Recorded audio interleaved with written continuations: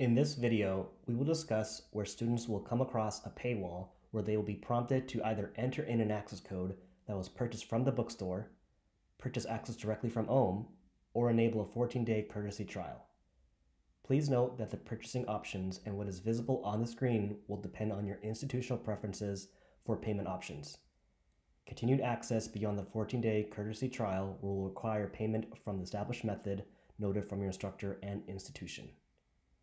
Please note that the selection options will be identical for whether or not you are using OHM directly, or if you are using OHM within an LMS such as Canvas, Blackboard, D2L, or Moodle. You'll have access to outside resources such as a textbook, like what is shown here,